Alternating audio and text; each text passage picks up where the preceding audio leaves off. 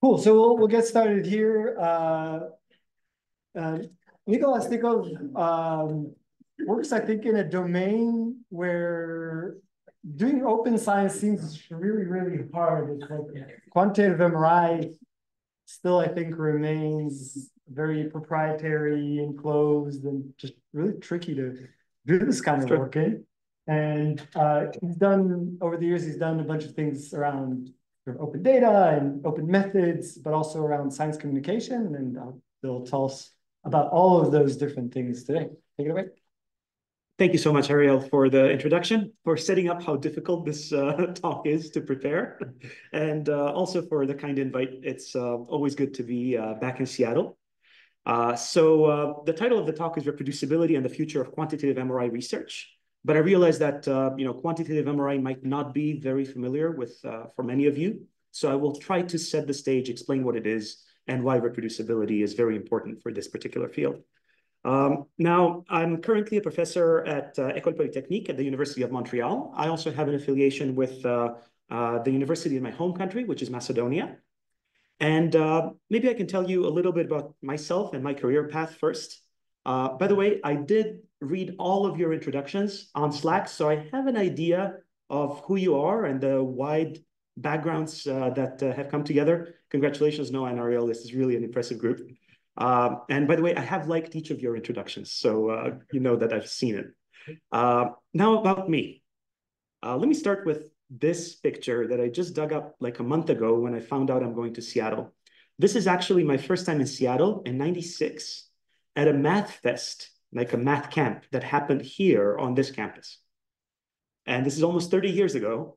And this math camp actually played a big role in my career because this is where a friend that was at the camp advised me to apply to Stanford. So, folks on Zoom are seeing your slide presenter. Oh, yeah, I don't know. Let's see. It's possible to. Yeah, sometimes, maybe if I try to just share the entire screen, that sometimes gets rid of the problem. Yeah, so let me just share the screen. Share sound. Can you tell us now if you're seeing everything? Hey, that looks great. Yeah, okay, it does look great. Excellent. So this is the ID that I had from back 30 years ago on this very campus. And the advice to apply to Stanford came from a friend at this camp. So sometimes, just even spending a little time at the University of Washington can really change your career. And maybe some of you will experience that. And then eventually I made it to Stanford. I was there for 12 years. I did my undergrad, my master's, my PhD. And I was in this lab called the MRSRL, the Magnetic Resonance Systems Research Laboratory. This is the birthday celebration for Al Makovsky. Al is here in the middle. This was his 90th birthday celebration. And then here is Dwight Nishimura. Some of you might have heard about him because he teaches this course on MRI, introductory course on MRI. John Pauly, my PhD supervisor. And then there's me, my family. And the one thing that I will show as a formula is more as a metaphor. And that is that people take their time in this lab.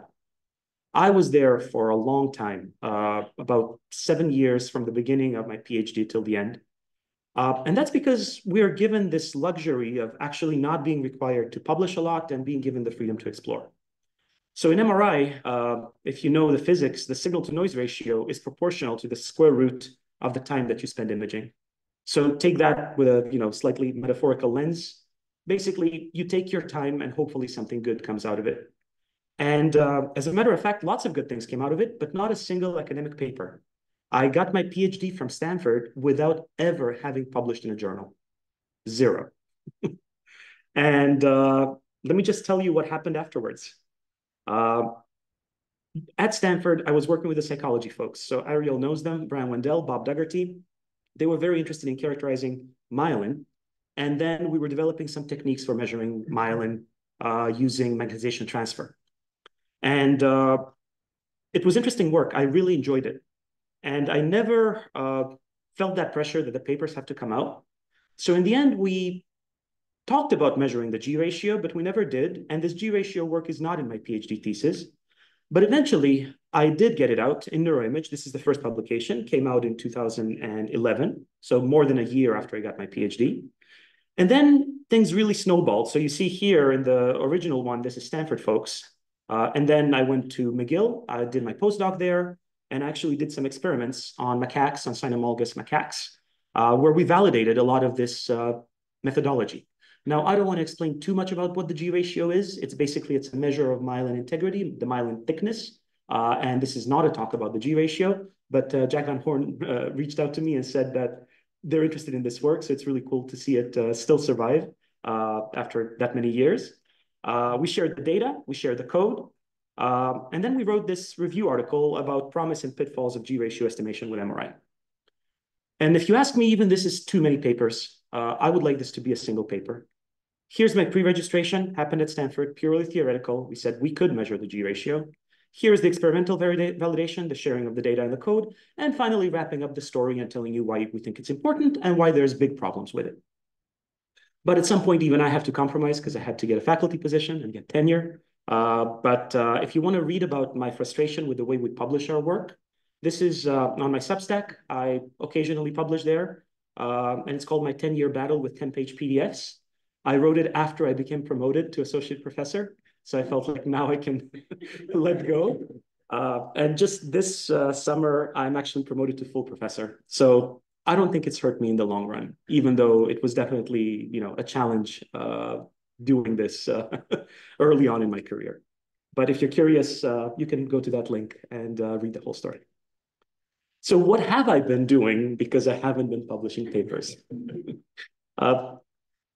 I've done a lot of things, and I enjoy doing these things. Like I hope that the enthusiasm will come through in this talk, but also for me, it's important just to engage with students at a level that's more kind of like, let's screw around and find out, like who knows what's going to come out. And as long as I bring somebody who has the enthusiasm, who has the passion, usually good things happen because that's the spirit that my original Stanford lab instilled in me. So I have done some work for journals. I was on the editorial board of the journal Magnetic Resonance in Medicine. I was also guest editor for Neuroimage for this special issue on microstructure. This was quite some time ago. I haven't been that active in journals recently, and you will see why. But then I also did a lot of science outreach. We started the blog of the Organization for Human Brain Mapping. This is 2016. I was the first captain of that blog. I started the blog of the ISMRM, the International Society for Magnetic Resonance. We also started this initiative called Magnetic Resonance in Medicine Highlights. We throw parties at the ISMRM conference. We interview people that work and publish in the journal MRM. And we have a lot of volunteers that contribute. Then I'm also in the steering committee of this grant called the Canadian Open Neuroscience Platform, CONP. I started a network of Balkan researchers. My region, Macedonia, is in the Balkans. It's called mrbalkan.net. We've organized conferences in Macedonia, Turkey, Slovenia, Bulgaria. And I'm also on the steering committee of the Quebec Bioimaging Network. So it keeps me busy, but more than anything, keeps me excited about the work I do. So now we get to the structure of the talk. I want to talk about 4 things. Eventually, they all will circulate around quantitative MRI. But before I introduce the concept, I just want to tell you a couple of words about reproducibility. Now, I know you've heard from Russ about reproducibility. He spoke about fMRI. fMRI is a type of quantitative MRI, but I'll try to take a zoomed out picture. And I'll start with an editorial that we wrote in 2019 called Reproducibility and the Future of MRI Research. So as you can see, the title of this talk is The Future of Quantitative MRI Research, but maybe I can just set the stage by telling you that the questions surrounding open science and research transparency are particularly relevant for fields like MR, in which much of the innovation over the past 50 years has been driven by intellectual property, including patents and copyrighted software. And there is a tight link between industry and academia. So as Ariel said, this makes it difficult to do open science. However, the widespread use of many now commonplace MRI technical methods, such as the non-uniform fast Fourier transform and compressed sensing or compressive sampling, can in part be attributed to their authors' foresight into the long-term benefits of promoting reproducible research by making their methods publicly available. And these are 2 articles that are very early on showing how MRI can be done transparently. And maybe some of you have heard about the compressed sensing work that came from Mickey Lustig at Stanford. He's a professor at Berkeley at the moment. And this article here is actually the most cited article in the history of the journal, Magnetic Resonance in Medicine. Now, I happen to have a small footnote and an acknowledgement in that paper that I'm very proud of because I read it many times, helping Mickey write it. And that may have been my biggest contribution to magnetic resonance. Just a footnote, but an important one, I think. But it did inspire me to try to do this. Take your time with writing a paper until it's ready to come out. That paper, by the way, was Mickey's first paper in his PhD, and it took him 4 years to write. So there is a common viewpoint that open science is necessarily incompatible with the protection of intellectual property. However, even the etymology of the word patent implies openness. And historically, patents have offered an important alternative to companies hoarding trade secrets. Now, this is something that we don't talk much about. Many people say, I don't patent because I do open science. But in reality, patents are a way of making your science open. Sometimes you have to pay for it. But the transparency and the reproducibility that patents provide is not a bad thing if we're talking about the reproducibility of the work. Surprisingly, in my language, patent actually means zipper. So the etymology means openness. And I'm not against them. I personally do not patent, but I'd much prefer that somebody patent and showed what they did instead of just showing it as a black box and then we're really not sure what the inventor was thinking of doing. So this editorial got a lot of attention. It was a collaboration between a couple of different institutions and a couple of different outreach initiatives. We had like a Zoom call in the pandemic with lots of people you may recognize here, Peter Bandettini, Peter Jezzard, Matt Bernstein. The nicest thing that happened is 3 years later, when we took a look at the number of papers that have shared code or data in 2019, when this editorial came out, in 2020 and 2021, the trend was obvious. People started sharing more data and code. So can't take full credit for it, but I think we did ride that wave and we convinced people that actually sharing things is to the benefit of everybody, including the reviewers, including the people reading your manuscript. As an aside, this is something that you may be surprised to learn, but in this particular journal, Magnetic Resonance in Medicine, MATLAB is still the dominant language. So you will see here that about 2/3 of the articles that shared code, the code was in MATLAB. And there is a trend, Python is gaining ground, but it's still a 2-to-1 ratio with C++ and Julia being, represented. And keep that in mind. I want to keep this talk very platform agnostic.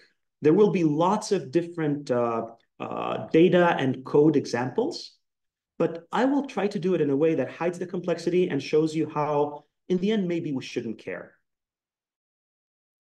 Use MATLAB as well as there's good reasons to use Python. In the end, it's more, what is the user experience? Can we make this easy, seamless for other people to reproduce? That's the angle that I'm going to take. So now we get to the problem of MRI as a measurement device. Every time you talk about MRI and numbers, it implies that these numbers are something that we can reproduce, such as temperature of the human body. We have a thermometer and we know what the right number should be to determine if we have a fever or not. Well, it turns out that the MRI scanner is not a measurement device. Now, I say this very bluntly because the manufacturer says it bluntly. If you take a look at the manual for the magnetome, that's a Siemens system. In it, it explicitly says that the magnetome is not a measurement device as defined by the medical product guidelines.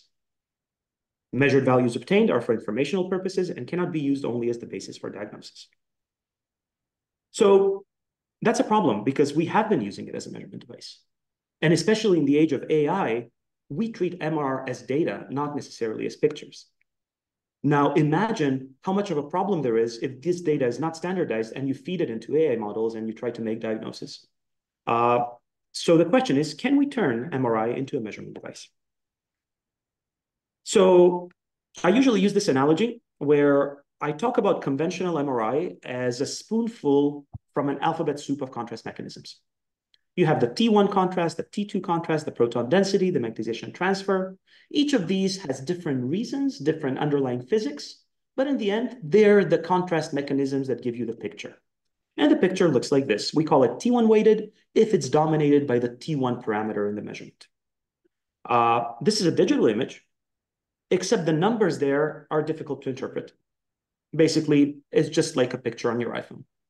And the difference is a bento box of contrast mechanisms, where each contrast is nicely compartmentalized. So if I can take a look at the T1 parameter, for example, right here, and I can create a map, then we're going to call this a T1 map, where there's units. The units are absolute, they're seconds. And ideally, these units will be reproducible within a subject, across subjects, and across sites. So now I want to show you a video that I had a lot of fun making with my kids during the pandemic.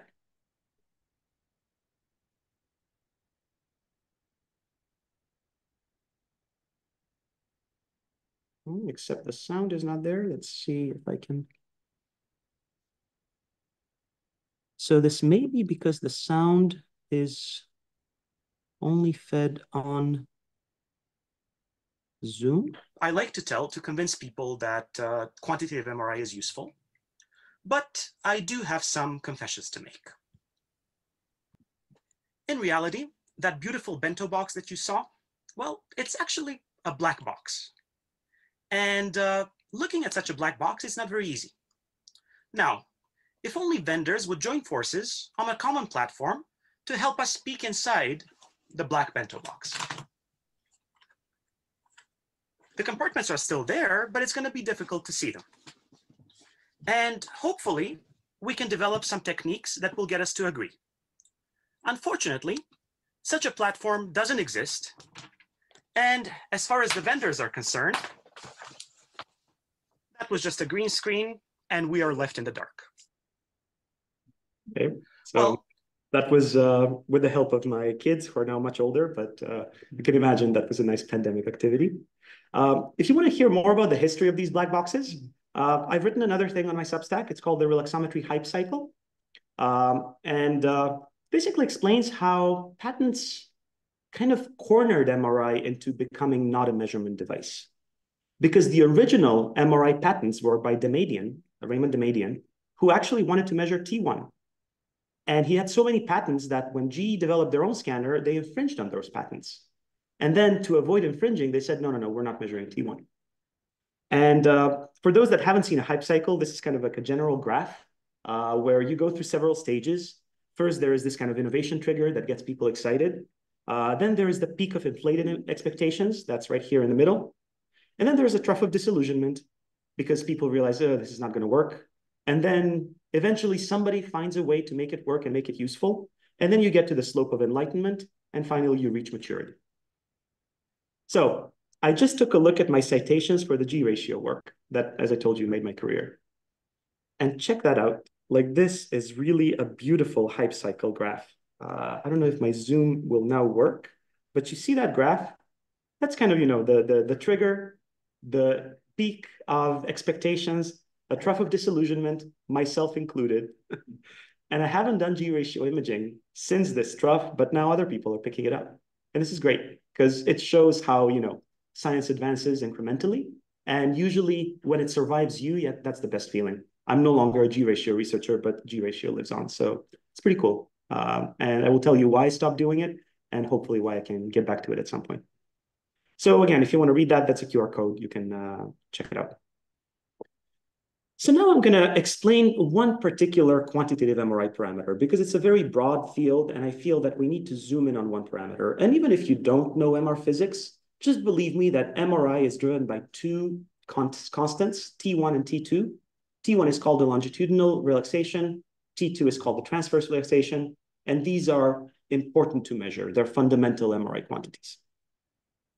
Well, except that there wasn't a gold standard for measuring this T1 until a colleague at Stanford, Joel Barral, who's currently at Google actually, wrote a gold standard paper and said, this is how we're going to measure T1. And this is the very first paper on which I was included as a co-author. And then 5 years later, I wrote something called On the Accuracy of T1 Mapping, Searching for Common Ground. And what I showed in that paper is that the values of T1 in literature vary by a lot. Oops, I think I stepped on something. Let's see.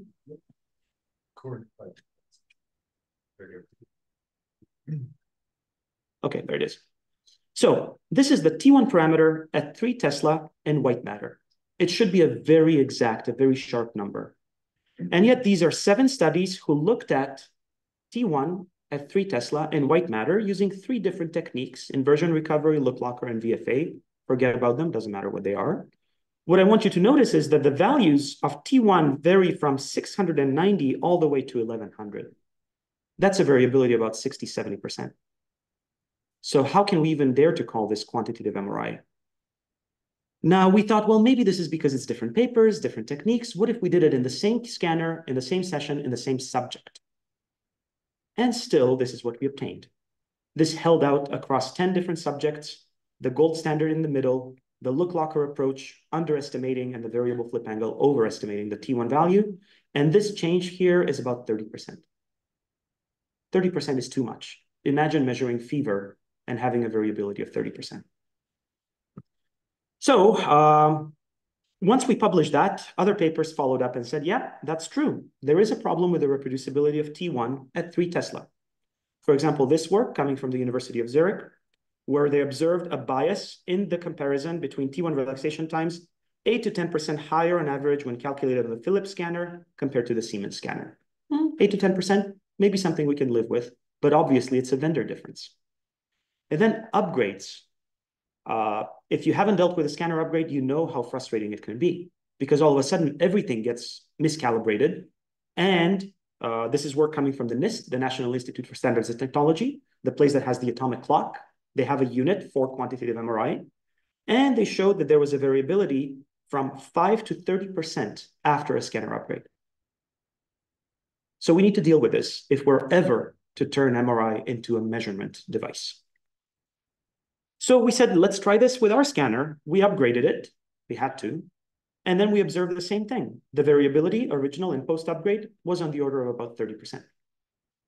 And this is solvable, but it requires the collaboration. It requires collaboration of researchers, and it requires collaboration of vendors. So this is a challenge that we just finished. We were working on it for 5 years. Okay, so this was announced in 2019. So, getting back to why I don't write papers, because I take 5 years to write a paper. And this was led by Mathieu Boudreau. He's a software developer in our lab. And we basically took this gold standard T1 mapping paper that was published by Joël Barral. And then we said, we're not going to give you anything more, just the paper description. Interpret it how you will, and acquire T1 maps in phantoms, which are these test objects that we use to validate MRI measurements, and in humans. And we got 19 participants who gave us 41 phantom datasets and 56 human datasets. Almost all of them at 3 Tesla. There was one at 350 millitesla. And 3 vendors were represented: GE, Philips, and Siemens. And then we organized this in a very nice dashboard that I will show you in a bit. Here you will see the collaborators that submitted data. This is the dashboard. It's a screenshot. I will demo it in a bit. And then we submitted this as an abstract in 2023. It got a lot of attention from the community. It was one of the top 100 abstracts at the conference. Eventually, we published something called Paper is Not Enough, crowdsourcing the T1 mapping common ground. So why is paper not enough? Because in green here, you will see the variability when sites did not coordinate between each other. The T1 values were pretty broad.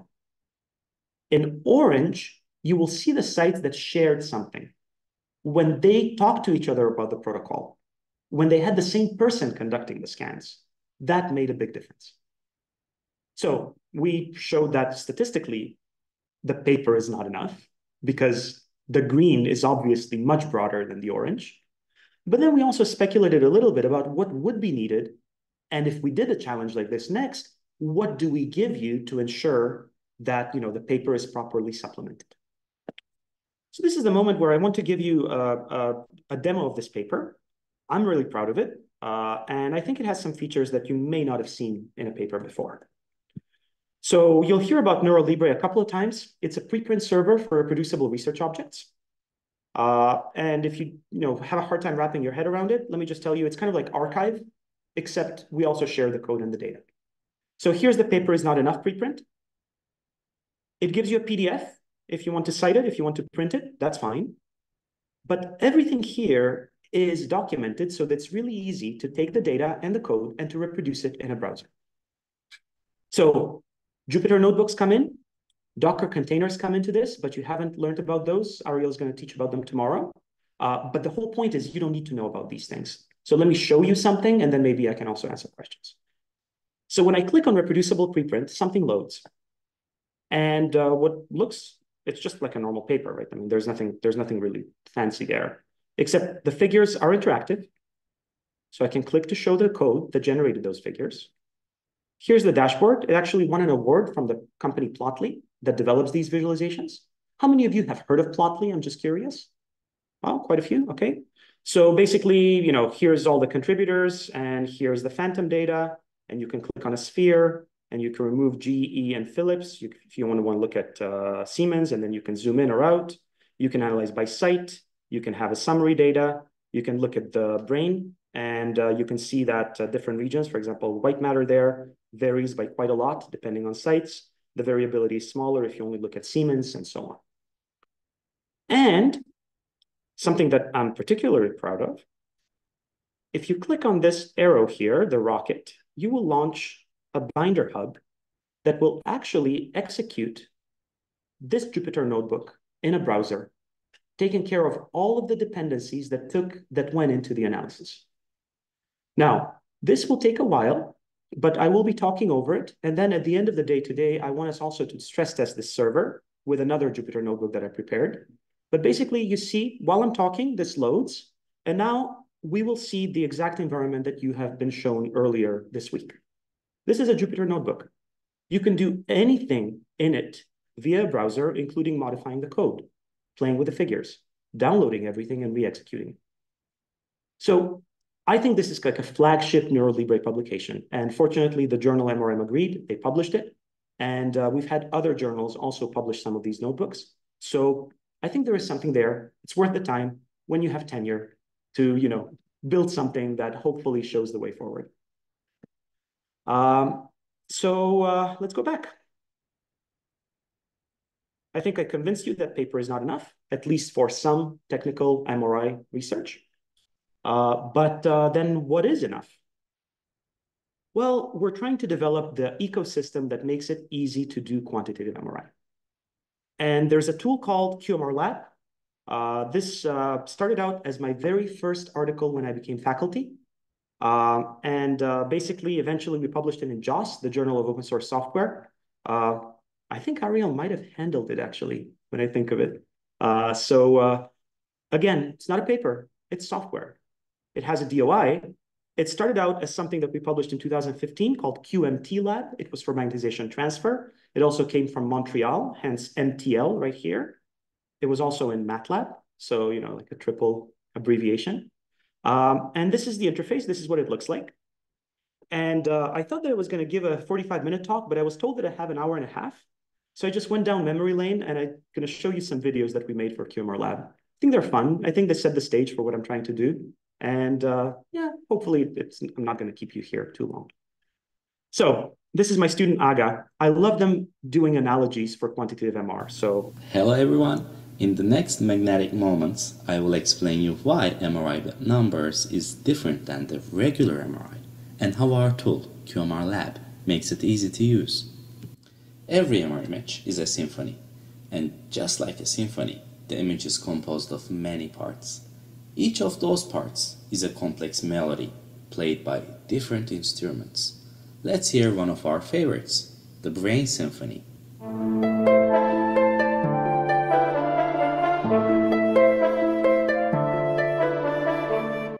Symphonies are pleasant to listen to, but only a skilled conductor can tell when one of the instruments is out of tune. That is why it is important to break down the music into the individual instrument solos. Wouldn't it be easier for them to hear each instrument separately? And this is where MRI with numbers comes to our help. Think of a magic hat, where you can put regular MR images in, cast some magic spells, and produce a separate music sheet for each instrument. This is what MRI with numbers does. From these music sheets, we can create a solo for each instrument. Let's hear the symphony again, but this time each instrument will play one by one.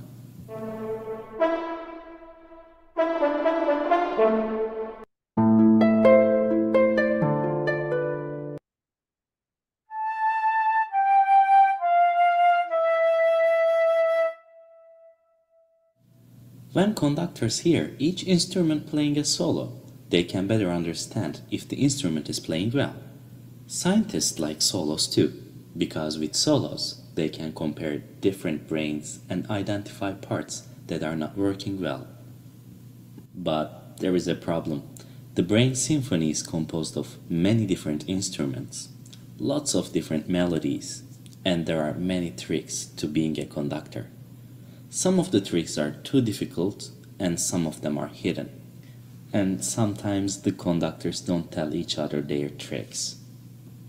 To solve this problem, we created a magical hat, which makes MRI with numbers easy to use, qMRI Lab.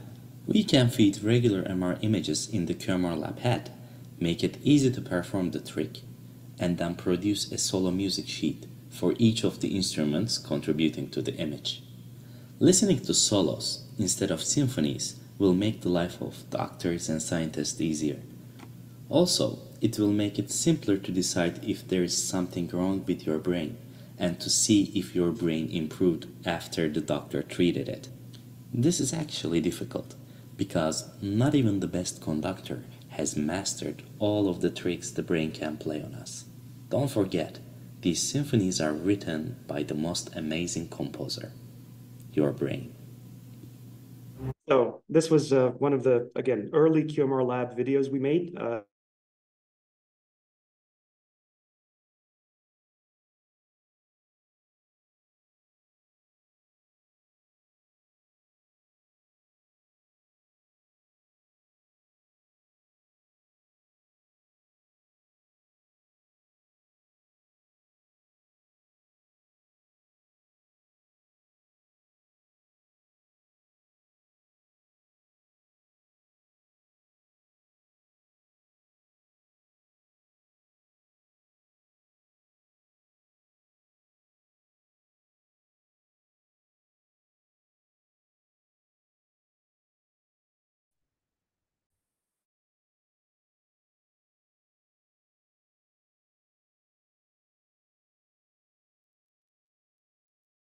All right, so I apologize. It looks like Aga crashed my computer, but we're back online. I think you can all hear me. Can you please give me a thumbs up?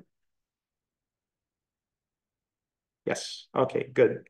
And now let's see what I can restart here. Don't forget to share your screen. Yep, so PowerPoint crashed too, wow.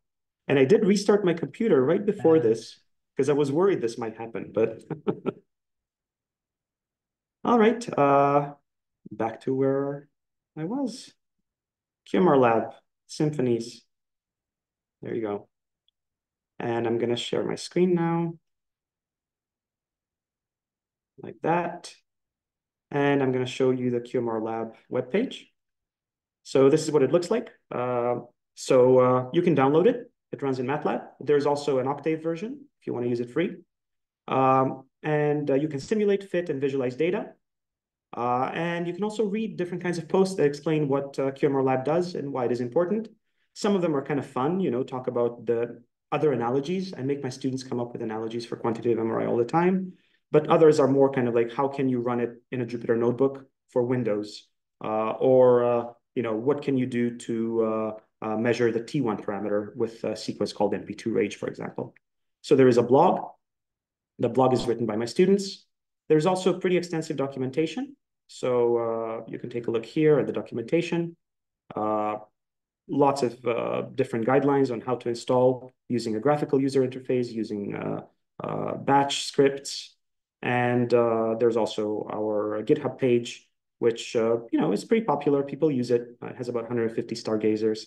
And I think it's doing good for the community.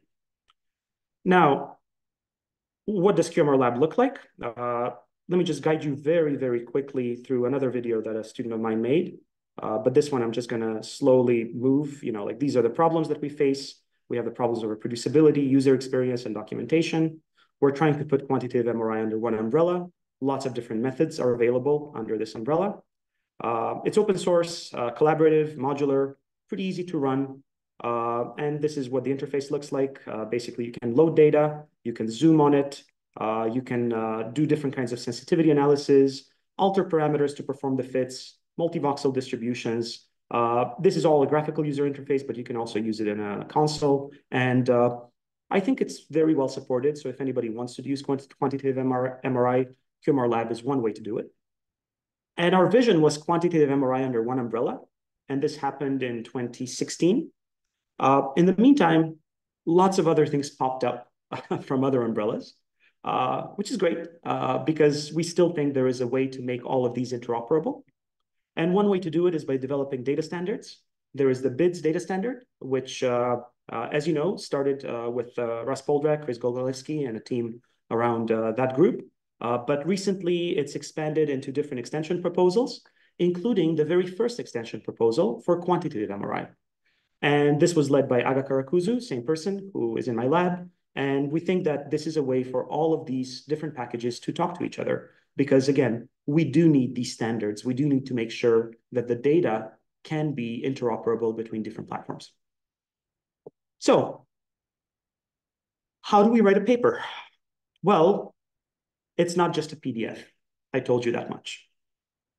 On the surface, it's like a planet where you have lots of different analysis, data visualizations, and interactive reporting. But underneath, there is a lot of tools that keep this going, including many that were introduced the past 2 days. There's the processing of the data. There's lots of different tools to do that: FSL, fMRI Prep, Free Surfer, qMR Lab. There's also quality control. There's lots of tools for that. But there's also the reconstruction aspect. And this is something that you may not be very aware of, that MRI images come from something called K-space. So basically, what you get out of the scanner is a Fourier transform of the brain. And somebody needs to make sure that that Fourier transform is sufficiently well reconstructed. And there's lots of tools that can do that as well. But then what is actually at the core? So I would say that it's standards, BIDS being one of them. How many know of BIDS? Okay, great. How many of you know about the ISMRM raw data standard, MRD? Way fewer. Basically, these two are completely different. ISMRM raw data is about the K-space data, what comes out of the scanner. And then BIDS is about after you reconstruct the data, what you do with it. So if you're not aware of MRD, you're missing kind of half the story of how these images are generated. And then there's the pulse sequences.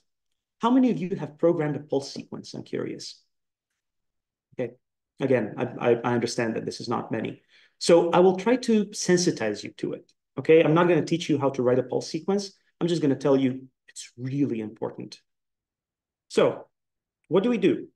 Well, we try to create container-mediated workflows that start with the acquisition, the pulse sequence, go through the reconstruction, the quality control, the processing, and the statistics and visualization. We do it using a tool called Nextflow. Anybody familiar with it? Okay, so Nextflow is kind of an industry standard for connecting containers. Ariel will talk about them tomorrow. But basically, it's a way to ensure that the environment is as reproducible as possible. And this is data-driven, meaning that once the data arrives, the processing happens automatically. So what we do is we connect the data standards, ISMRM raw data and BIDS, with containers, this Nextflow and engine, qMR Lab, to create something called qMR Flow. So all of these tools are complicated in themselves. You tie them together, there could be lots of problems. But we did develop an ecosystem called Venus for vendor-neutral sequences, where we made this work. And I think we made quantitative MRI better in the process. It's a collaboration with a company. It's called HeartVista. It's at Stanford University. Bill and Juan are former PhD students in the same lab where I finished my PhD. Bob and John are faculty. John was my PhD supervisor. And they built this system that can bypass the proprietary nature of scanners. So this is the Montreal Heart Institute where I do my scanning. This is a 3T Siemens Skyra that we have installed. And what we've done is we've installed this new software called RT-Hawk, created by the company HeartVista, that bypasses anything proprietary on the Siemens system. So I can take a sequence, put it on GitHub, install it on RT-Hawk, and acquire an image. Now, you may be wondering, why does that matter? In reality, it matters because then Siemens cannot change anything behind my back. I control the sequence. Even more beautifully, I can take that same sequence and I can deploy it on another scanner, a Siemens scanner or a GE scanner. And that's exactly what we did. And we had qMRI lab running on top of everything to make sure that the processing is as uniform as possible. So here's the sequence. It's available on GitHub.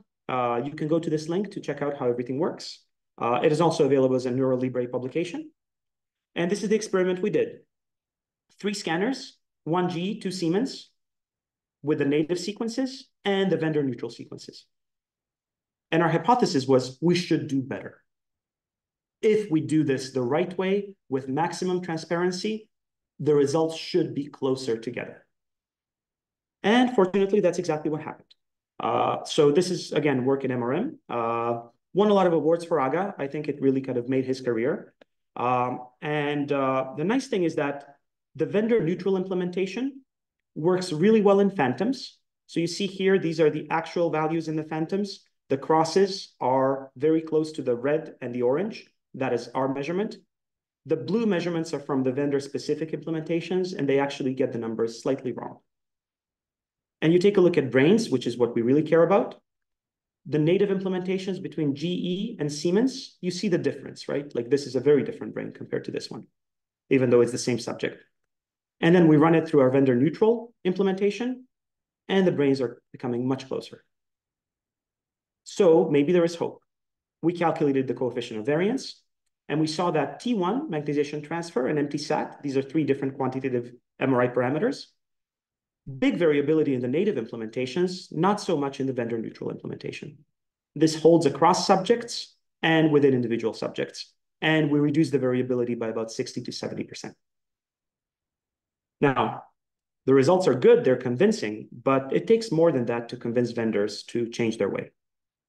Because this would require them to disclose a lot of the things they do.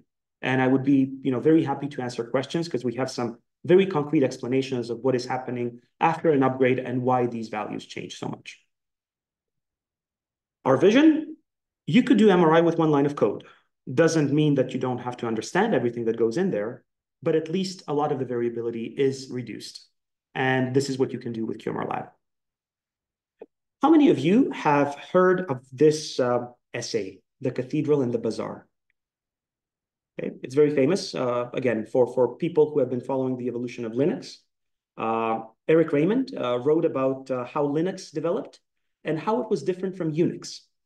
So basically, Linux really incorporated different kinds of contributions. Didn't matter whether they approved it or not. They would say, develop for Linux, and then we'll create a release that will have a lot of the user contributions in the system, which is very different from the way that Unix was running things. And you could talk about a cathedral approach, and you can talk about a bazaar approach. The cathedral approach would be the Unix way. The bazaar would be the Linux way. The cathedral approach would be, I don't know, Microsoft or Apple. The bazaar approach would be any open source solutions. But interestingly, in this essay, the one software that gets the most good reputation is MATLAB. And Raymond says MATLAB does it right. They have a proprietary language, but they have a big user base, a big community, and they develop for MATLAB and then gets incorporated. Of course, it is closed source, but it is a bazaar model of development, which again, first time I read it was a big surprise. So this is what we're trying to do. We're trying to develop a bazaar for MRI. Aga and I wanted to call it an MR bazaar. I think it sounds cool. It's also kind of Middle Eastern. We're both from that part of the world. But our colleague said, maybe sounds too chaotic, so call it MRI Fair. It sounds a little more Western. So there you go. It's the MRI Fair. It's the vendor neutral app store. And the vision is that we can create an app for different kinds of quantitative MRI routines so that when you want to implement a myelin imaging protocol or a G ratio protocol, you will deploy it on this app store, and then anybody who uses Siemens or GE or Philips will be able to download it and run it themselves. you can imagine that, there is lots of roadblocks here, but technically this is very feasible. And just to show how feasible it is, we created a project called MP2 Rage Against the Machine, scanning in the name of reproducibility with PulseSeq and Venus. So PulseSeq is a standard, kind of like how qMRI BIDS is a standard for data. PulseSeq is a standard for pulse sequences, and it runs on Siemens, Philips, GE, and Canon. So I spent 2 months in Japan, and fortunately, they actually have all 4 of these vendors in hospital, Juntendo Hospital in Tokyo. And we were able to acquire MP2 Rage data. These are T1 maps. And we showed that actually they're much closer than the MP2 Rage implementations for the native sequences. Now, this work is still in progress. It will be presented at the ESMRMB in Barcelona as an oral. I really hope that we will be able to share more about it very soon. But then we come to the dissemination part. And as much as this is about qMRI, I really have to talk about publishing. Partly because it's the battle I've chosen to fight in the last 5 or 6 years, but also because hopefully it will show you how you can be part of that battle with quantitative MRI. So first, a blog post. We wrote this in PLOS in 2017, 18. JB's on this, myself, Dylan Roskam-Zedris, and I think it was just the 3 of us. And basically, we wrote about the Canadian Open Neuroscience Platform, catching up to Plan S and going further. And in it, we spoke about, the published article just being the tip of the iceberg, and there are many, many things underneath it. And we said, here's a recipe for reproducible analysis. Put your code on GitHub, make the data publicly available somewhere, containerize the environment, again, that's coming tomorrow, and then create these interactive plots and analysis using Jupyter notebooks. And call that NeuroLibre, neurolibre.org. It's up, it's running. We're going to stress test it in a bit. What does a NeuroLibre publication look like? Well, kind of like what I showed you. Layer 1, a PDF compatible document. You just print it out and read it, fine. Layer 2, dynamic figures. The data is there, you can explore it. Layer 3, interactive figures. You can actually change different parameters and you can explore a phenomenon. Level 4, you can see the code that generated these figures, so maximum transparency. And level 5, reproducibility. You can actually run the code that generates the outputs. And we wrote this, it was public. And then we were approached by the authors of this book, Quantitative Magnetic Resonance Imaging, Volume 1. It's about 1,000 pages. And they wanted us to write a chapter about T1 mapping. And we said, well, the chapter is already written, but it's a blog post and it's public and you're free to use it. But you have to put that it's under a Creative Commons license. And I think this was a first because they did publish it and they did put a Creative Commons license with a footnote that these sections are available. So this book is about $250, I think. One chapter is free because we published under a Creative Commons license. But this inspired us because I think that this chapter can really drive the way for teaching people quantitative MRI. So I told you I was on sabbatical. Part of it was this raging against the machine stuff. But there was also an attempt to create a MOOC. Now, MOOC usually stands for Massive Open Online Course. In this case, I think it's going to be a mini open online course, but it's still a MOOC. And let me just play this video to show you how we're going to do it. My inspiration is the Dwight Nishimura book on MRI. If you've seen it, it's about 150 pages, and it's just the easiest book to read. And many generations have been trained on it. So I want to create an interactive book about qMRI that is easy to read, fast, and hopefully gets you the basics. A lot of it is from the PhD thesis of Aga Karakuzu, who has spirit, and he's using jelly bean analogies, and he's talking about quantum mechanics as a way for computers to date, and lots of cool things that I think would make reading this book interesting. But don't be fooled by the cuteness of it. I think it's actually technologically very sound. First, it is using the MIST format, the MIST Markdown. How many of you are aware of it? Basically, MIST is the next generation for Jupyter books. So as you see, it's way more interactive inline. You can hover over things. It will load previews. It will load equations. It will make it easier to connect different parts that are hyperlinked through the document. And then there is that whole thing about, the data and the code being available. Now, I'm kind of scared about this part, but I said we're going to try it, and Aga knows that we might crash his NeuroLibre server, okay? But I need to know how this is going to run. So there's a QR code, and I was hoping that you could either load a QR code from your phone or type that address that's at the bottom. And I have to warn you, most likely at some point, things will crash. But if we are to teach a massive open online course, I need to know how massive it can be.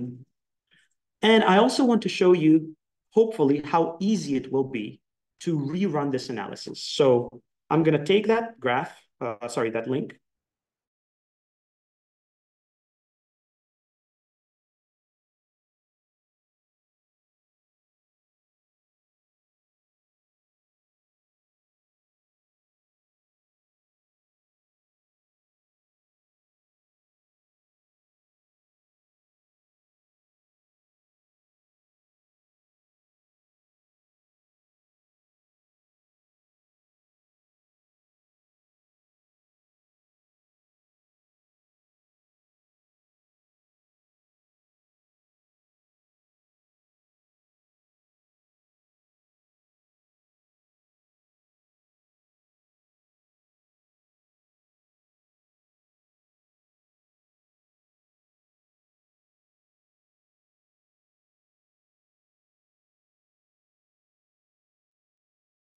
Okay, so I apologize to our online audience. For some reason, whenever I exit the sharing, my computer restarts. It hasn't happened before, but I tried to test it. I thought it was going to work fine. The challenge is still on. I want you to go to that link that I will just put now again. So I'm going to share my screen, share the sound. Okay, and let's go here.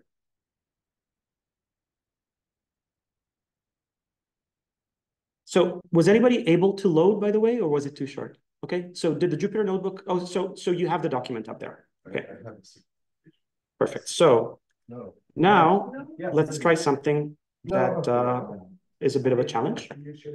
Yeah, I'm not sharing, sorry. Yeah, I think I am, yeah.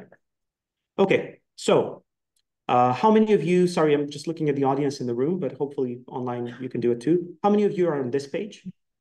Okay, great. Now what I want you to do is I want you to start a binder instance.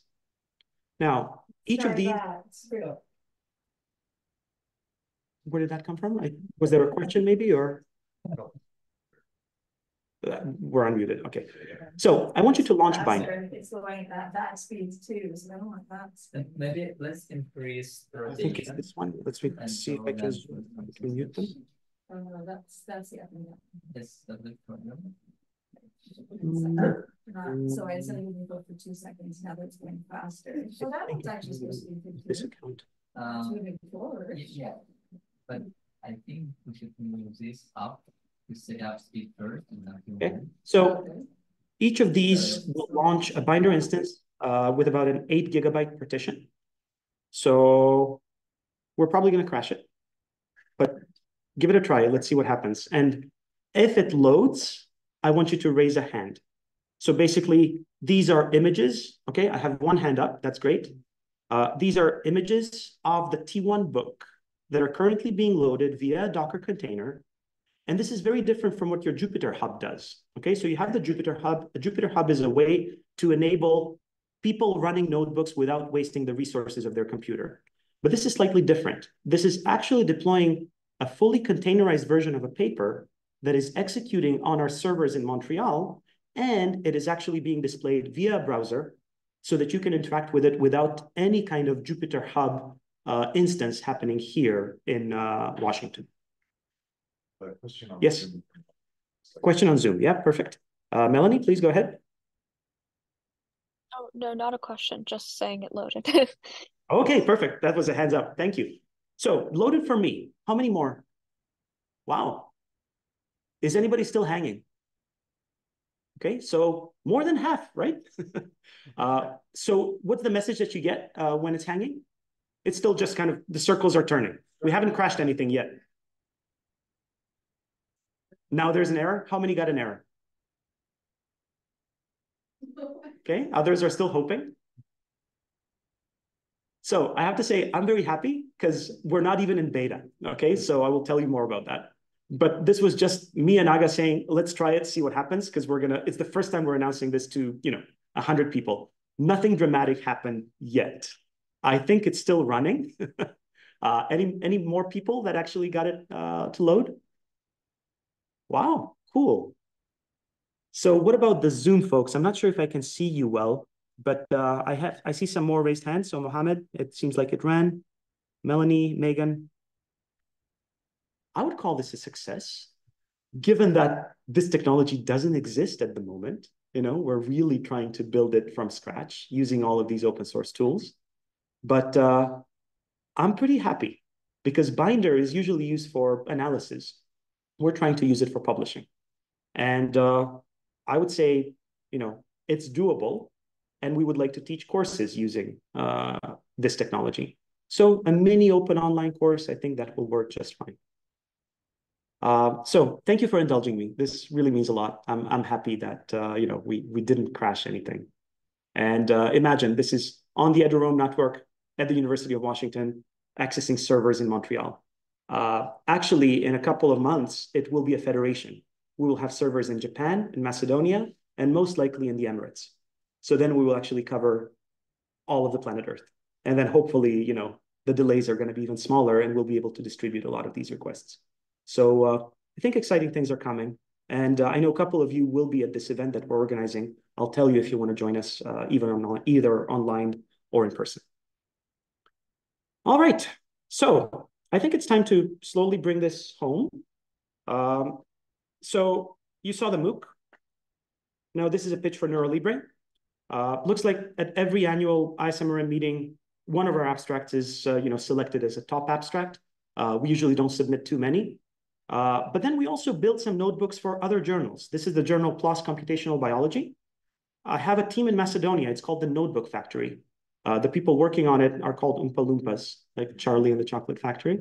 So the Oompa Loompas make these notebooks, and then we publish them in different journals. PLOS decided to do a survey based on these notebooks, and they asked us to write an editorial on the open source landscape of PLOS Computational Biology. And, again, we analyzed how many papers share Jupyter notebooks. In 2021, it was about 20%. So I think that number is growing. We also build notebooks for the journal MRM, Magnetic Resonance in Medicine. We have a website called MRPub, where you can download a lot of these publications. And there's been examples of actual publications in Wiley, PLOS, eLife, Elsevier, and Aperture Neuro, the OHBM journal, using the NeuroLibre preprints. Now we keep it completely free. And we want to create kind of like a new version of arXiv that actually makes it easy for you to interact with a publication. As you can imagine, that comes with a cost, the cost of hosting, but also who's going to review these things, okay? So I have answers to that, but it's out of the scope of this lecture. But what's important is the community aspect. We really need to build a community around this. So while I'm not writing papers, I'm trying to do that. This is a journal that we publish. It's a magazine. It's really nice, glossy, beautiful. Gets published once a year. It's called MRM Highlights. We interview luminaries in the field. The first interview was with Erwin Hahn. Erwin Hahn is the father of the spin echo. And a couple of months after he did the interview, he actually passed on. So this was the last interview he gave. And it meant a lot that we preserved his story. John Tanner, he's the father of diffusion. Stejskal and Tanner, okay, he's the Tanner in that paper. Passed away last year, but we organized a conference for him. And he was very happy that he got this recognition from the ISMRM community. Al Makovsky is still alive and kicking, 96 now. And I'm going to go see him in a couple of days back at Stanford. So he's also interviewed for highlights. Joanne Engwell, the first woman gold medalist for the ISMRM.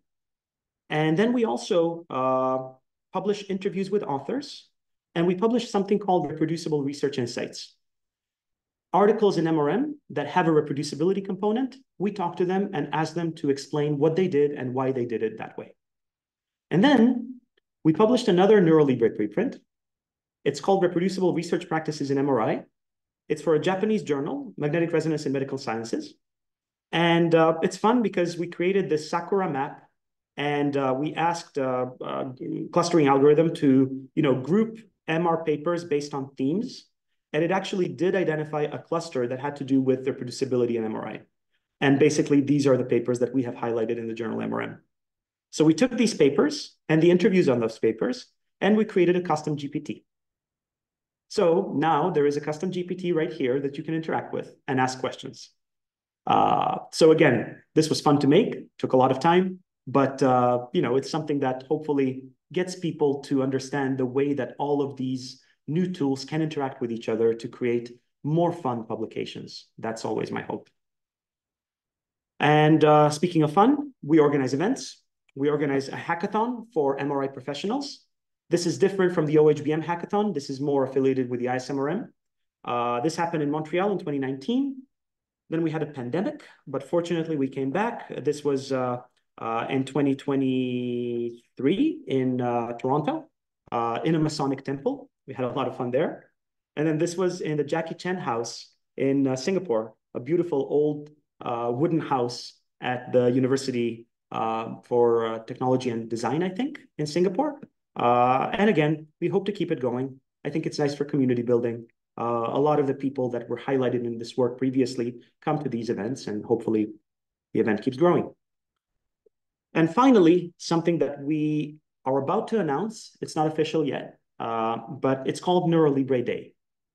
The idea is that finally now we're ready to put NeuroLibre in beta. And probably it's not going to be called NeuroLibre anymore. We're thinking of a new name because we think that neuro just turns people away. This server should serve many different kinds of disciplines. It will happen on September 27th.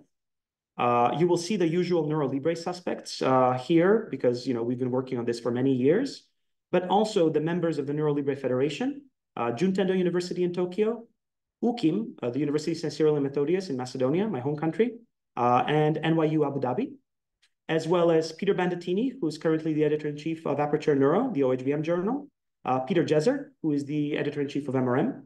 And then we'll also have representatives from eLife, from PLOS, and hopefully from Elsevier. We'll see how that goes. So we think it's a good time to just start talking about this. If you want to join us, the event is open for registration. Registration is free. In person would be better. But if you want to join on Zoom, you'll have a day where publishers and open science advocates will talk about how we can publish MRI research better. So to summarize, MRI research, in particularly quantitative MRI research, is like a hurdle race. You have to jump through the hurdle of data acquisition, and then data pre-processing, and then analysis, and finally you publish your article. We want to make it more like a sprint, where we combine vendors, startups that are developing in the MRI space, open source software, and open source publishing tools to create a nice quantitative MRI workflow.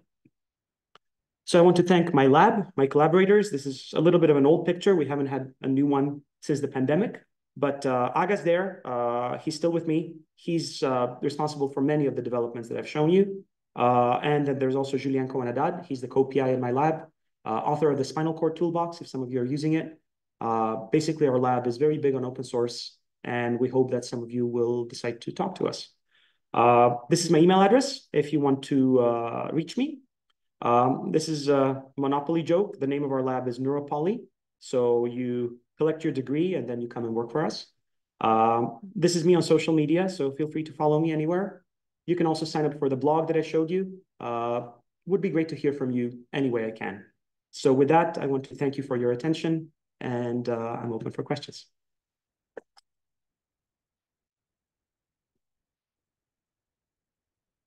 And sorry for crashing Zoom so many times.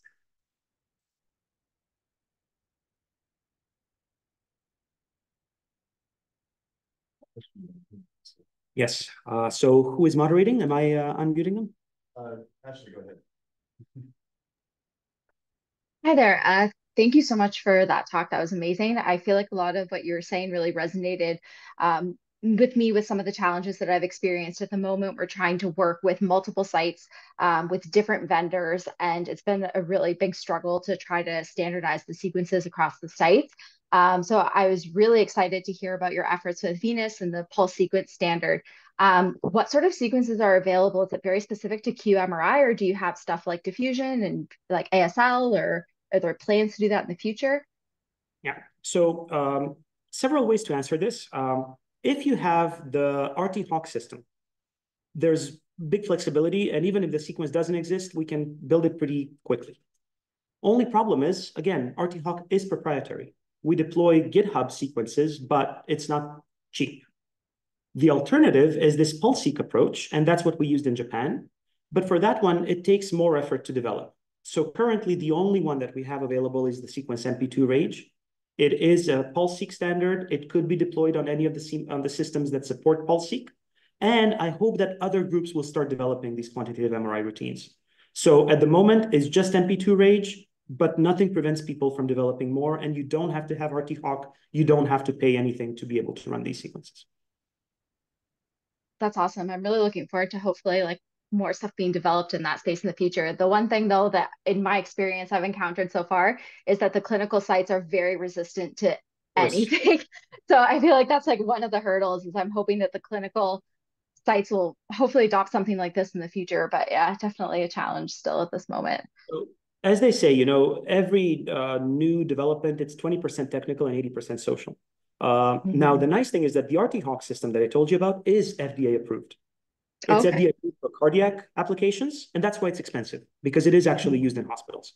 So we have two solutions. One is the expensive one that, I know not many sites will have. The other one is fully free, but it will have this regulatory problem. So by all means, you're right, and hospitals are resistant. Vendors also are resistant. But for a long time, it was like, you're never going to make that work. Of course, quantitative MRI is going to vary by 30%. Now we say, no, not really. And vendors are not making money from quantitative MRI. That's the other thing. At the moment, for them, they develop these things. Nobody's buying them. Nobody believes it. So I think it's a new market that they have to learn how to exploit. And I think an app store, kind of like how, it used to be about the phone, iPhone or Android.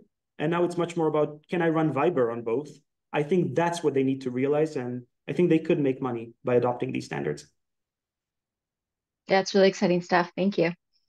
Thank you. Another question from Angelina. Angelina, yeah. Hey, can you hear me?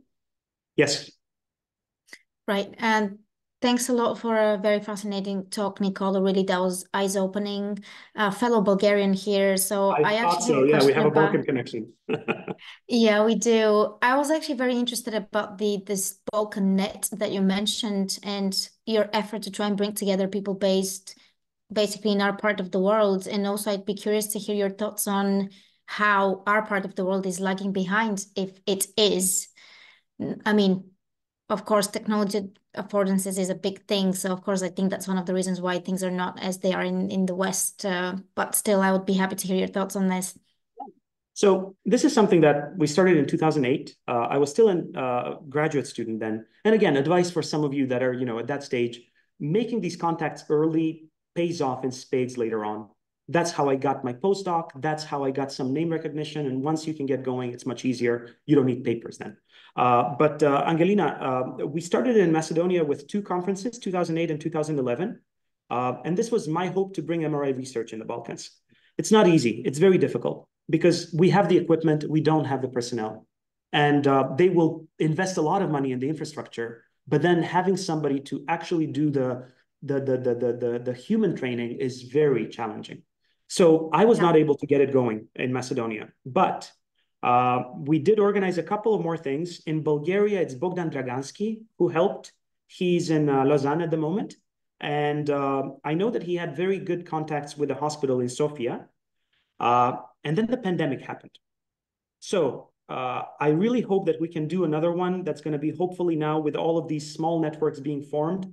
Just, let's get together and talk, because it's not a problem of the money for the scanner. It's really more a problem. How can we convince the players in that region that we could do cutting edge MRI research from there? Because they don't believe us. They're like, you're just fooling yourself. I honestly think that if we have a coordinated effort, we could start some really cool studies in the Balkans. And there's upsides to it, meaning students who are really eager to get involved in international projects, cheap labor force, which again, maybe we shouldn't advertise, but it is true, and it would greatly benefit the Balkans. And also regulations are different than in the rest of the world. It's not part of the European Union, and sometimes that's a good thing, not always, but sometimes it's just easier, less GDPR issues and so on.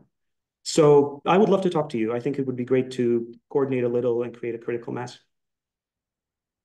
Thank you so much. Best of luck with all your projects. Really fascinating work. Thank you. Thank you.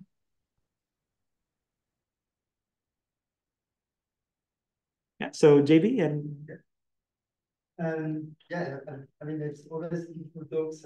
Nicolas, thank you. Always extremely communicative and fantastic.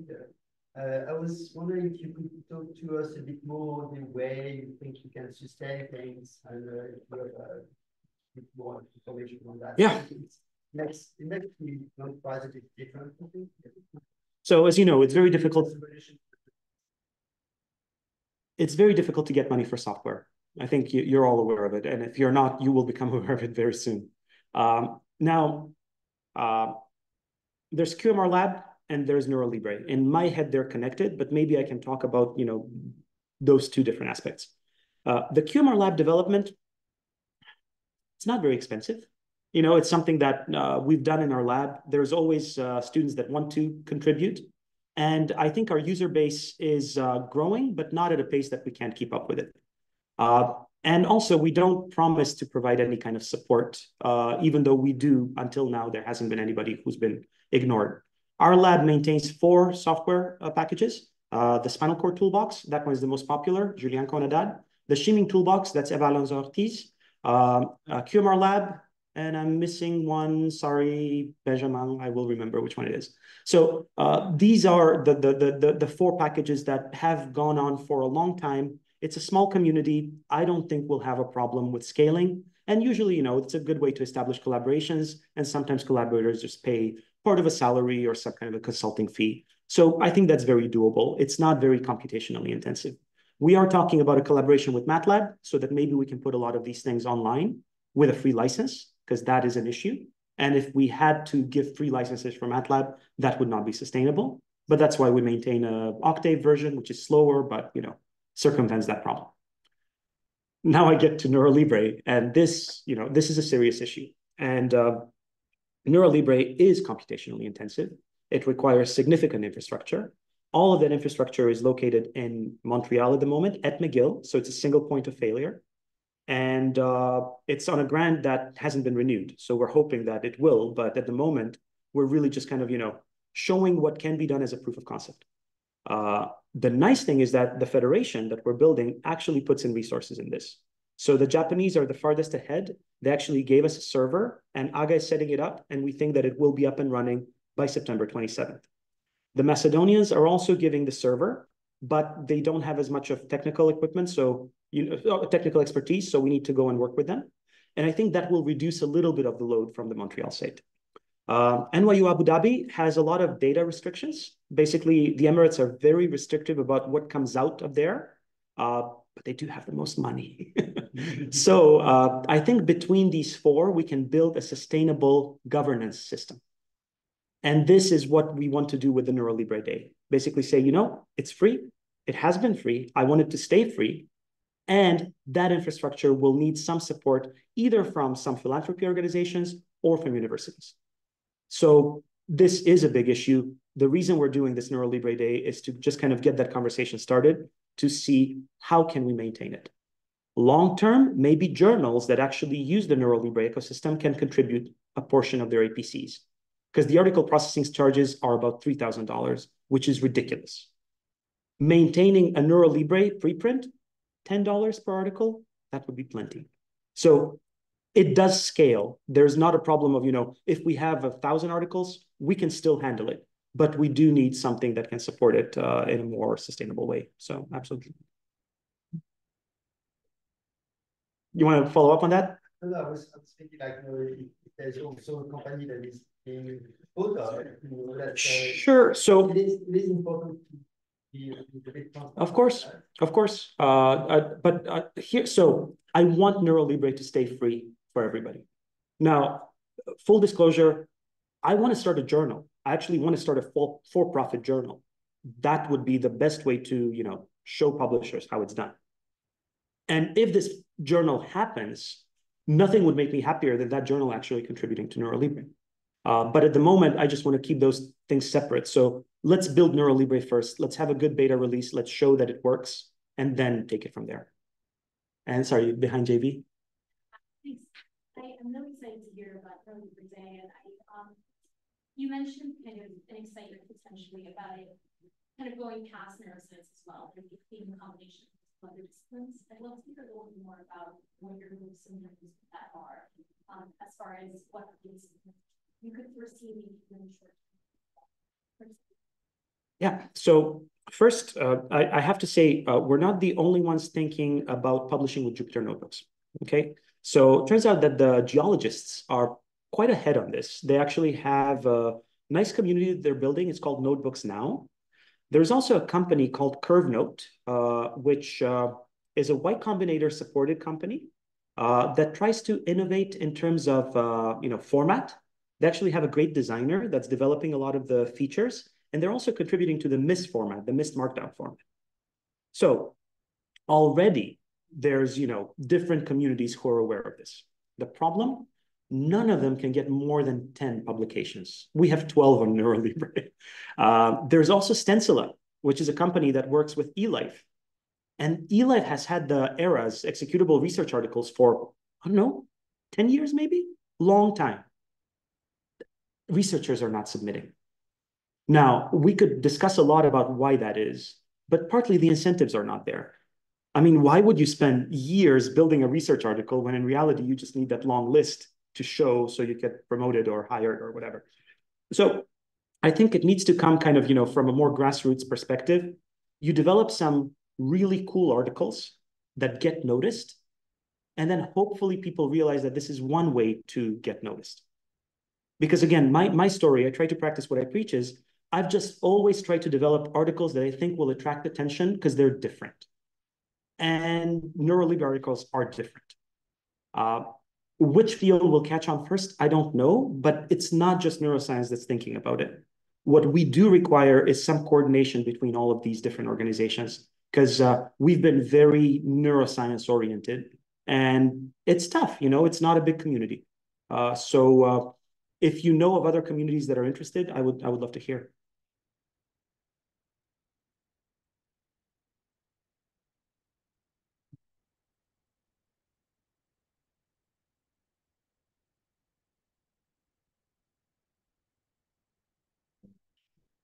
Zoom, yeah. Yes, Ashley. Hi, sorry, I have another question. Like I said, it really resonated with me, this stuff about like trying to standardize the sequences across sites. Something that has kind of shifted a little bit for me over time, I think, is when we first started to onboard new sites, we focused a lot on trying to standardize the sequences and match the parameters as closely as we possibly could. But then what we started to realize is that we were like starting to sacrifice data quality at a given site. So we've kind of started to pivot more to instead just trying to like collect the best quality data that we can at each site rather than trying to be too strict about the standardization. But I think you had mentioned when you guys did a call for the different sites to collaborate and collect data, you had mentioned, I think, that you had reduced the variability when the sites collaborated more. I was wondering if you had examples of what type of information the sites shared to try to reduce that variability. Right. So very often it was the same person doing the scanning. So basically, the sites that had the smallest delta was, the same person acquired the data. So, there is a little bit of an art there. Now, other things are, there's also the issue of how, which phantoms you use, because sometimes, even though phantoms need to be standardized and they're endorsed by the NIST, there is variability, there is drift. So using the same phantom, that helped a lot. And finally, having a shared PDF protocol, that makes a big difference, because the paper did not say anything of, here's the PDF protocol from Siemens. The paper said, use this TR, use this TE. Didn't talk much about the spoiling. So there are other parameters in the sequence that you have to set up that you need to circulate. So even that, just having a shared PDF that comes as part of a publication would go a long way. Now, if you ask me at the moment, and this is actually happening, a pulse-seq implementation of a T1 mapping sequence is the right way to go because it's vendor agnostic, and then any site can try to implement that exact pulse sequence. And the next challenge that is going to happen will be with a cardiac MRI study group, and they will create an open source cardiac T1 mapping routine that will be available as a pulse-seq standard for different sites to implement. Now, as we mentioned before, clinics and clinical research is not going to be possible with this, but as a proof of concept, that's the next step. Because if I have the pulse sequence description as a waveform, it's just that. I mean, it's not anything more than that. It's really just like an audio waveform that you put out there so anybody sees exactly what their pulse sequence should look like. That's good enough. But again, not every site has the capability to do that. Yeah, that's super interesting. Thanks. Yep. Yes. Reaction from the vendors about this open format. I mean, I imagine this is a threat to them. What's the reaction then? I'm going live. Screw it. Let's do it.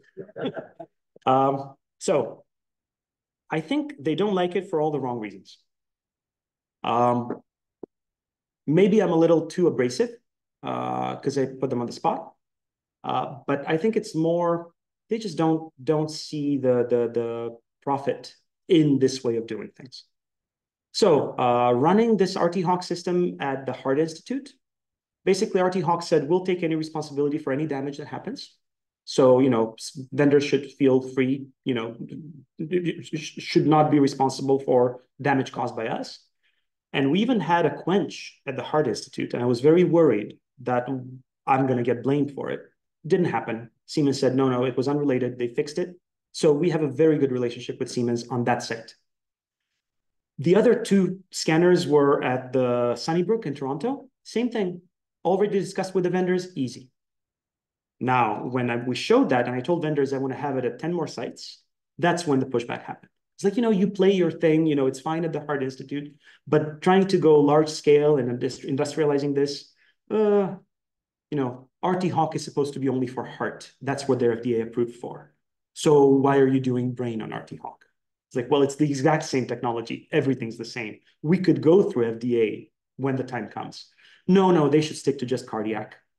So this is the resistance we get. It's already approved. It's a product that is being sold for hundreds of thousands of dollars, but somehow they just don't want to go that last step. Now they say pulse-seq. Pulse-seq is great. It is, except pulse-seq requires a lot of knowledge for pulse sequence development to actually deploy it. And I can see it as a long-term solution. It would be good that the vendors adopt the standard, but we're not going to be running pulse-seq sequences next week with the clinical quality. Now, going forward, I see one vendor maybe jumping out and saying, yeah, this is good. Let's create an app store. Because Apple makes a lot of money from the App Store. They take a cut from everything that's happening. And I think a big reason why quantitative MRI hasn't entered the clinic is because we can't trust it. So now some dirty laundry from the upgrades. They changed the B1 mapping routine. So if you have a parallel transmit, they went from the double angle B1 mapping to the 3 dream sequence. And that's the reason these 30% happened after the upgrade. I don't know that. So we asked, they told us, but wouldn't it be great if there was a way to actually put it out there? Because they're not going to lose money by just changing the B1 mapping sequence. It's fine. As long as I know what you did, I can account for it. So this kind of lack of transparency is good for pictures. You give me a beautiful photo of a brain, I don't need to know what you did. But if you want to actually, give me a number, you better tell me what happened in the background, because that upgrade really messed up our images. So I think it's getting there. I think vendors will eventually realize that if they want to make quantitative MRI work, if they want to turn the MRI scanner into a measurement device, they have to do this. There's no other way. But there's all things, there needs to be a right time and place. You can never force that. You push, they push back harder.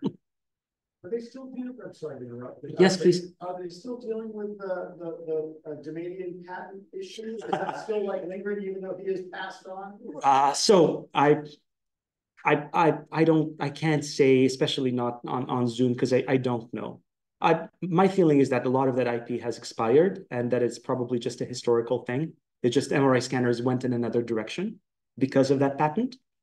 But whether at the moment there's any IP issues, my feeling is no. But I wouldn't know, honestly. But it's a fascinating read. Like the relaxometry hype cycle. So Aga Karakuzu did a lot of research for his PhD thesis, and then we wrote that as a blog post.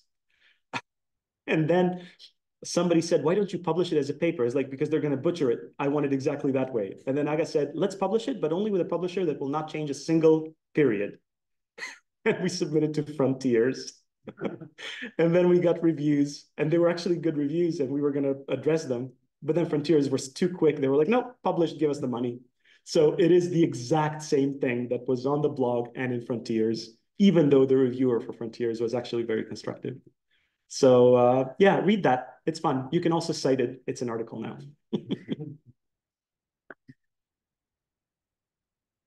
It's 5 o'clock. Exactly. All right. With that, we're done for today, and we'll start again at 9 a.m. tomorrow morning.